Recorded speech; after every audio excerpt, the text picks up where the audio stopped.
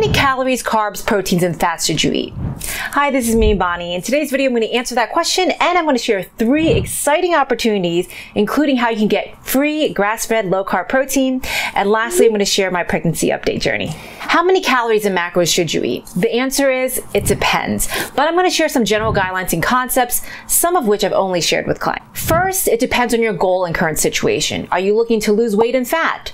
Are you looking to build muscle? Maintain? Do you just finish a weight and fat loss cutting stage? Or have you been dieting or eating too little for too long and think you slow down your metabolism? Regarding how many calories you eat, in general, if you want to lose weight and fat, you eat less than your maintenance. If you want to build muscle, you eat more than maintenance. And if you want to maintain, then you eat at maintenance. First, you need to figure out your maintenance calories. The easiest way to do this is just track what you eat at least for 2 weekdays and 2 weekends and see how much do I actually eat to maintain the current weight that I'm at. That's your baseline maintenance calories, and you can eat more or less or the same depending on your goals and situation. Now, how much more or less you eat initially and what changes you will make will have an impact on your transformation, the speed and quality of your results, and your plateaus. Keep in mind, it's not as simple as calories in versus calories out because there are other factors like the type of foods, your exercise regimen, body type, metabolism, even your genetics play a role. How many macronutrients should you eat? Macros for short, standing for protein, carbs, and fats. Now, calories are king, but for the optimal results in your health, the quality of calories matter, and so do the ratios. First, I want to talk about a very popular concept, the 40-40-20 approach, which stands for 40% protein, 40% carbs, and 20% fat. The problem with this is, first, it assumes you're eating the right amount of calories. If not, then it throws everything off. Secondly, it doesn't take into consideration your body composition, your body type, your metabolism, or your goals. But some people will get results from this simply because it was better than whatever they were doing. And this does prove that you do not need advanced strategies to get results. Protein.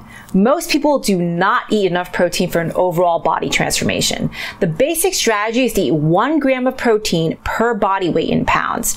So if you were previously not eating enough protein and you eat that, or even closer to 1 gram per body weight, assuming your calories are in line, you will see results.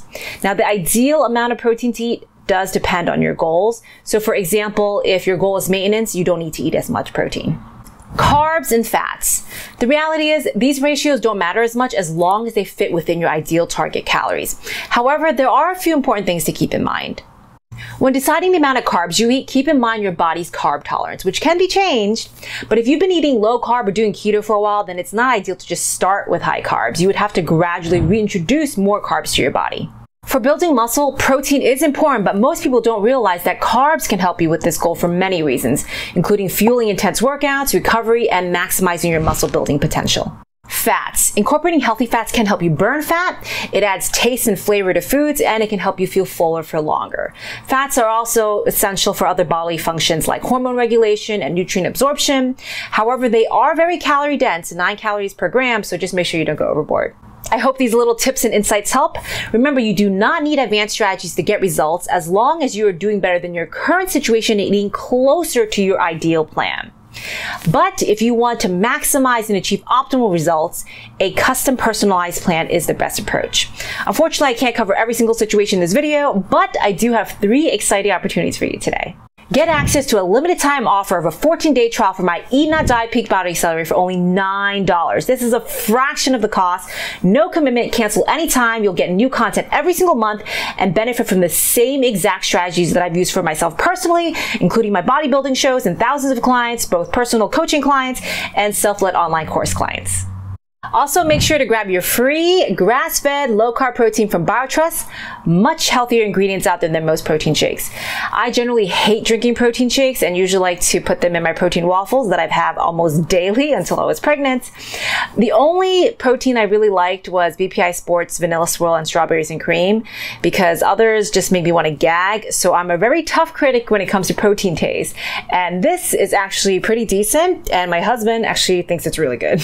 Also, this is just a glimpse into the exclusive free and highly discounted offers that I'm offering in my Eat Not Die beta tester program for weightlifters. I recently launched an e-commerce division of Eat Not Die, and I'm looking for beta testers just like you. You'll get free and highly discounted products every single month, and all that I ask for in exchange is a product review and your honest feedback for any of the products that you want to try. So hurry before spots fill up. To learn more about that and any of the 3 offers that I mentioned, just go to eatnotdiet.com/offers. Those are my 3 opportunities for you guys today. Quick recap, a 14-day trial of my Eat Not Die Peak Body Accelerator for only $9 to transform your body composition. Grab your free container of grass-fed low-carb protein from BioTrust and join my beta tester program for free and highly discounted products every single month. As of this recording, I'm 31 weeks pregnant. And this time it's a boy. My baby girl Aliana was a July 4th baby and she's 2 years old now. And this boy is actually scheduled for December 27th, so we may have another holiday baby. And my birthday's Halloween, and my husband, sometimes it falls on Mother's Day. Since this pregnancy was relatively close to my first one, my body didn't have crazy new symptoms every week, thank God. Other than being fatigued in my first trimester, losing my strength, and some very rare occasional stomach aches and leg cramps, I wouldn't have even known that I was pregnant. Still lifting, of course, and listening to my body.